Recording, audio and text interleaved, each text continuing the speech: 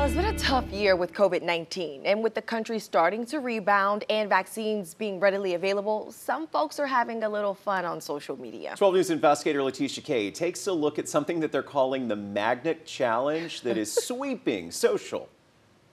Ever heard that saying, believe half of what you see and none of what you hear? Well, according to Dr. Masanti Levine, that's typically the approach you should take when watching social media videos.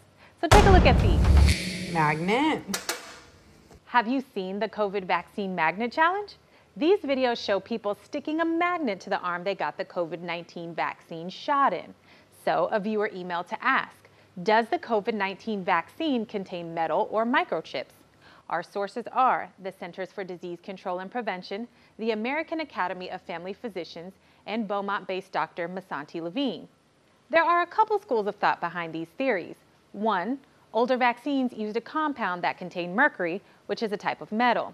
As far as I know, this mRNA vaccine, as well as the viral vector that the other companies are using, don't contain any appreciable amounts of any sort of metal. The CDC website lists the vaccine ingredients for each type of vaccine. No metal or mercury is listed. We can verify there is no mercury in any of the COVID-19 vaccines. And according to the American Academy of Family Physicians, quote, there are no electronic components in the vaccines. The mRNA, lipids, salts, and other stabilizing agents are routinely used in other medicines.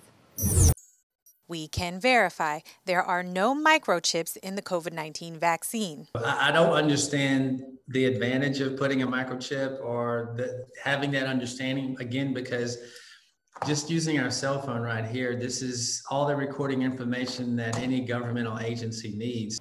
Those social media sites like TikTok, Instagram, and Twitter or Facebook can be informative. Videos posted can be altered. So Dr. Levine suggests finding accredited medical sources. Again, credible sources, peer-reviewed, where we know the information is appropriate and it's accurate, and it takes precedent in terms of providing safe information. The CDC website has you covered for that too. So we can verify there are no metals or microchips in the COVID-19 vaccine. So maybe you're still left wondering, how did the magnet stick in those videos? Well, remember the old stick a spoon on your nose trick?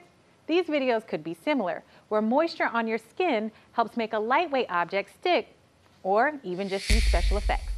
Now, if you have something you want us to verify, send a message to our email, verify@12newsnow.com, or message us on one of our social media accounts.